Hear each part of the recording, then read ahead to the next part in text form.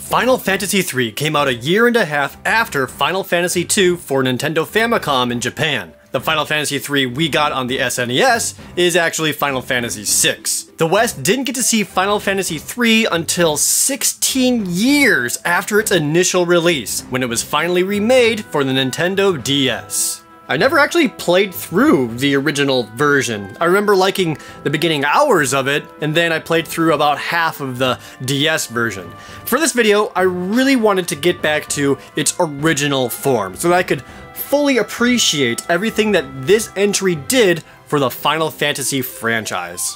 Right at the start, we get a familiar setup to Final Fantasy I. Naming your party members. So we're bringing them back! Our heroes are once again Peeb, Jared, Joof, and Ian. Only we're babies now. Rather than picking jobs for them at the beginning like the first game, everyone starts off as the affable Onion Kid, which is basically a completely untrained child who stole his dad's armor from the closet, and then fell into a pit after playing pretend. That's how it all starts. The party fell into a cavern and need to get out. No noble goal or world-altering event, just a big ol' oops, better get home before we get grounded. After making their way through the cave and killing a turtle, the four come across a magnificent crystal. The sentient crystal is the Wind Crystal, and tells them they are actually the four warriors of light, and imbues them with power. That power is several new jobs that any character can freely become, allowing the four heroes to once again become a fighter, white mage, black mage, and a monk because thief isn't available right away. And after exiting the cave, a familiar tune plays, one that was missing from Final Fantasy II.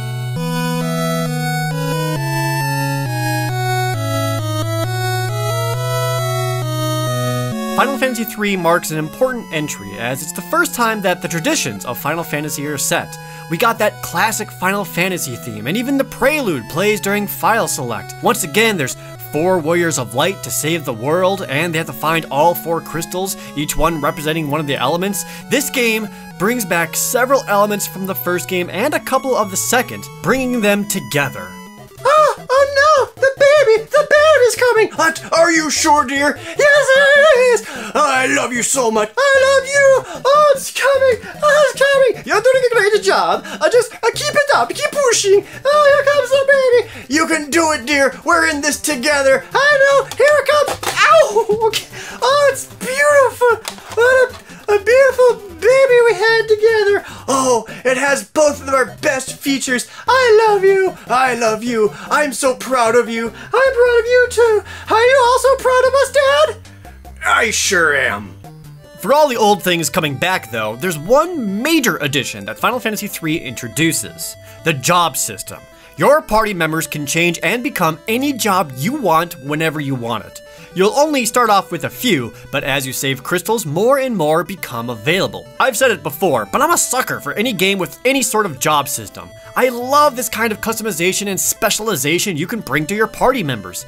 I always enjoy playing with party makeups, either using my favorites or trying some weird, wacky stuff for something different. Final Fantasy III's job system brings about some of the most iconic jobs that are still used to this day, such as the Summoner, Dragoon, and the Dark Knight. Sorry, Mystic Knight. You win this time, Cecil. The jobs added more than just flavor to each class, as they each had their own unique ability. This is a pretty big deal, as for once combat choices were beyond who attacked and who used magic. Thieves could finally steal, dragoons could jump, knights can protect fellow party members, bards can get the f out of my party, and they all have that distinct, now iconic look to them. This visual flair to each job is still used in Final Fantasy games today, cementing Final Fantasy III's legacy in the series' history. Although the rapid change in look is rather silly when you think about it. I mean, just look at Ian. He goes from child to adult white mage to a childlike shaman and then to a however old the sage you interpret to be. I kinda miss the cute ears on him. Even though this offers a wide variety of jobs for lots of party customization, the game doesn't really allow you to, and that's one of my biggest gripes with it. Several areas or encounters require you to have specific jobs for your party or you won't be able to continue. Sometimes this is neat, like a few areas where you need to be tiny, making physical attacks awful so a party of magic users makes up for it. Other times, it's so forced it's uninteresting. like the boss battle against Garuda, where unless you are a Dragoon and using jump every turn, you're pretty much dead. Or there's this cave where enemies multiply themselves unless they're killed by a Mystic Knight's sword. The Mystic Knight doesn't do anything else that's unique, you just have to be one and fight with it in an otherwise absolutely infuriating dungeon. I really wish I could have just had any party makeup I wanted. I just really wanted to stay as a thief through the whole game again, even though he has the mustache of a math teacher.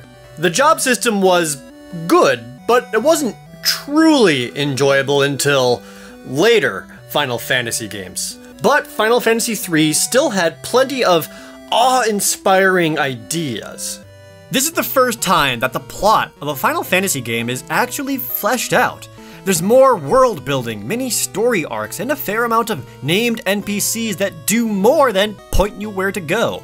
A lot of them end up joining your party and following around with you, and can even be conversed with for a few extra lines of character development or progression hints. They even get unique sprites to make them a bit more memorable, like Princess Sarah here, or Cid. It's not much, but it does go a long way to feel more connected to them when they leave the party or do something like jump into a furnace to prevent the world from collapsing.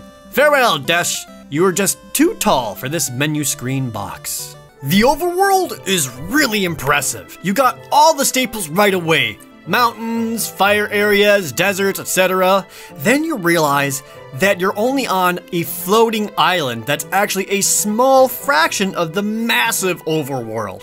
You leave that island and find several more islands to discover. Or get lost for several minutes because there's no sense of direction and everything looks the same. Even after exploring all these new places, you can find even more when you dive underwater. This essentially means that there are 3 overworlds, each of them having a healthy amount of extra areas and side quests for you to discover. Best part is that a lot of these aren't even end game extras. You can get to a lot of these right around the midway point, like getting special equipment or extra summons. Speaking of multiple overworlds, you get so many airships in this game, you can get an airship within the first 30 minutes, and that one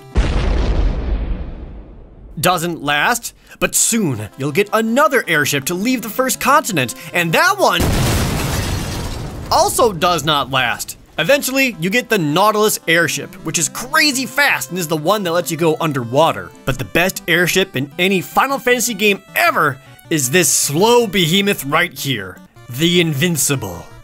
What makes it so great? 1, it can do this.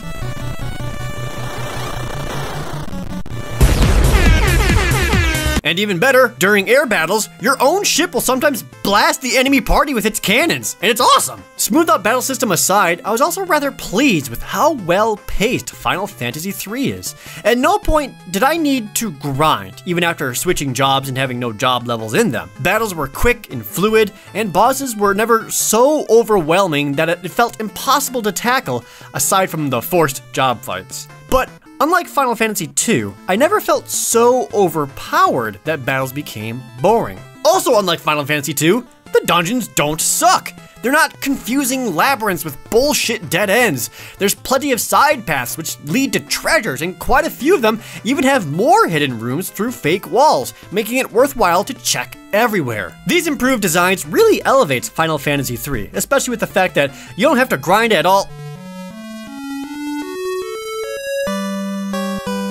I was wrong! I take back everything I said about good dungeon design and the lack of grinding. The entire end of this game is the exact opposite of all those things. The smooth, enjoyable ride for a good 20 hours gets completely thrown out the window from the 30th story and into a wood chipper. The final boss fight with Xand, the main enemy, opens up with him blasting your ass with Meteo out of nowhere.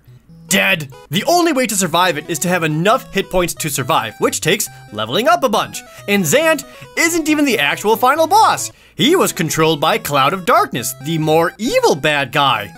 Way to start that trope, 3. But that is nothing to the final dungeon, the infamous Crystal Tower. Not only is it several floors filled with the most dangerous enemies in the game, you have to face 4 full bosses that have plenty of instant kill spells before you stand a chance against the actual end boss, Cloud of Darkness. And if you die against any one of these bosses or even the random battles, you go back to the start.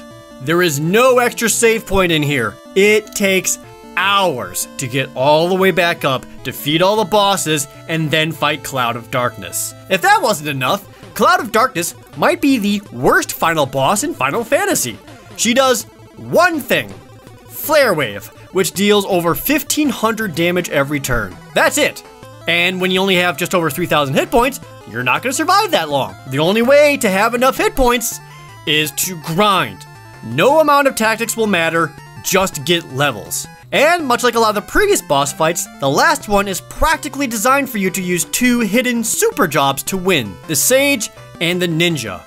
But to get them, you have to go down into another couple hour long dungeon, obtain them, get back out, and then grind some levels for them. It comes down to using the Ninja to throw shurikens for a lot of damage and using the Sage to heal. Everything else will die. There is nothing interesting about this fight. It's boring, it sucks, it's a lame boss reveal, and the entire end game tacks on an easy extra 5 hours of bullshit. That is, assuming you don't die and have to do it again. Oh! It was doing so well until now. Mostly. These problems are with the Famicom original. It's slightly better in its 3D remakes. The first remake it ever got was for the Nintendo DS in 2007. The same 3D version was eventually ported to PSP, to iOS, and eventually to Steam. It has some improved story bits, the Onion Kids are now named characters, and a lot of jobs and fights got rebalanced. Any of these versions work fine, though I'd say the Steam version works best thanks to the extra options and improved resolution. Just be sure to download a mod to make the interface less horrible. Honestly, either the remake or the original plays well these days. It's hard to recommend one over the other. It comes down to if you want a more classic experience or something slightly more modern. I am glad I played through it in its original form finally. You can easily see how it set up so many staples for the entire series. It was going really smoothly until it slowed down at the end.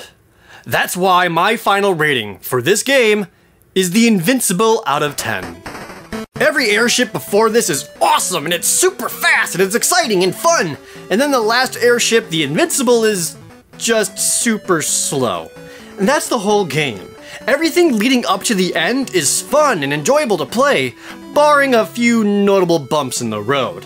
But once it's at the end of the game, oh boy does it slow down. Decent, albeit familiar story with enjoyable gameplay is offset by completely forced grinding in a way too long of a dungeon that will definitely cause you to get some game overs a few times. I love the job system and absolutely credit this game for creating something wonderful for the series, but this is easily the weakest implementation of it. Don't expect a fully customizable game with boundless possibilities, but rather a hand forcing you down specific paths. Still, it's a good amount of variety outside of those times with party customization. The sheer scope of it is impressive, with multiple overworlds, lots of hidden areas, and extra collectibles. And finally, a plot worth something and isn't just there to drive the gameplay. It's easily the best Final Fantasy of the NES era. Of the original 3, I still think the first one is my personal favorite, purely because of nostalgia. This was an enjoyable look back to see how the franchise found its identity through both the good and the bad. Fans of the franchise don't really need to play any of the original 3 if for no reason other than to see how it all got started. Otherwise, you're fine with sticking with any of the later games. Which is great, because from here is when it starts getting really good.